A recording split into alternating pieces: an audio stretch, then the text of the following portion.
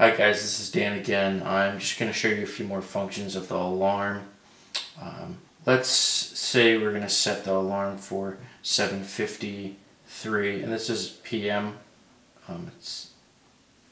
And let's say I want to not be zapped if I press snooze.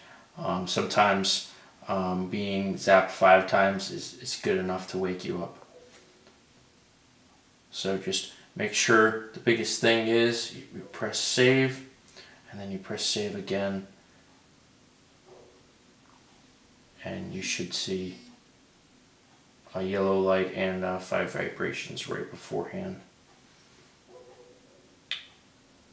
Great. So make sure you know that if the alarm is going off, you can always press snooze on the Pavlok device, or if connected, you can always click it on the mobile. Right now it's going off, so let's hold down on the device